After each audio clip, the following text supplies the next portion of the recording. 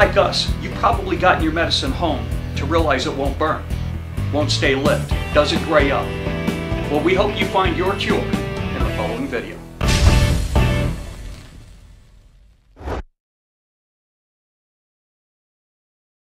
Is your medical bud properly flushed? We call this the ash test. Many people understand marijuana and what it is, but often overlook some of the most important factors when it comes to inhaling or ingesting it into their bodies. The quality of marijuana strains are generally quite good these days, so it now boils down to other factors like growing and flushing techniques. These techniques can be absolutely essential if you wish to ingest or smoke clean marijuana. There's an easy way to find out if the marijuana you are using is clean or flushed properly. The marijuana you should be smoking burns with a nice, uniform gray ash. The joint usually burns without a problem right to the end. When the marijuana is flushed properly, it allows you to get maximum taste and effect from your medical bud. When the bud is flushed incorrectly, the marijuana usually burns black ash.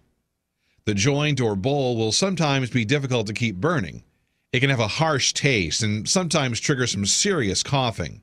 This is not pleasant and can lead to a bit of a throat irritation. Not only are you smoking marijuana, you are smoking latent nutrient buildup. So what is flushing exactly?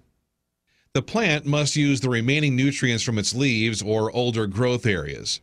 The trick is to starve the plants of nitrogen and other foods in the last stages of its life. This is done by feeding them straight water the last week or two.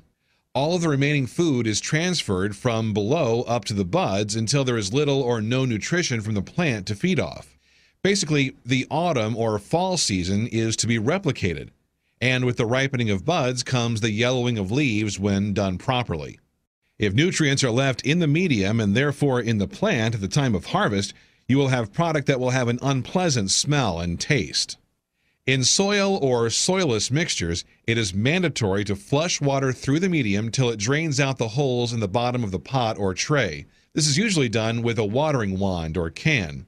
It is optimal to run water through a few times during the last 10 days to 3 weeks of the flowering period.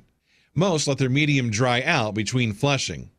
With new soilless mixtures, you do not need to let the medium get too dry, as soilless mixtures have excellent aeration for root systems. It is a good idea to water very slowly at first when the soil is dry because it is usually a little hydrophobic. If you blast it with water, it will create mini rivers, leaving part of your medium dry if you're not careful. The trick is to get all the nutrients out. With hydroponic systems, it is a little different.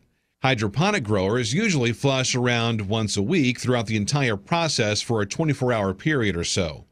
This involves draining your reservoir of nutrient solution and placing fresh water in it to have the pump circulate it for 24 hours. Also, during this time, each plant is rinsed individually to flush out the salt buildup. For the final flushing stage, the res is filled with fresh water, and that is circulated for 10 days or even up to 3 weeks, depending on finishing time for the flowering plant. If these processes are done correctly, once the product is dried and cured properly, the bud you smoke should burn with a nice, gray, uniform ash. Also, pesticides that are used can be very difficult to flush. That is why many people only do this in the beginning or vegetative stage. There are many natural pest control solutions, such as ladybugs and persimilis. These predatory mites are often a preferred method of unwanted insect control as opposed to chemical products. Many times that you do smoke bud with black ash, it is because of one of these pesticides or insecticides. When we talk about flushing with clean water, we mean water with very little dissolved solids within it.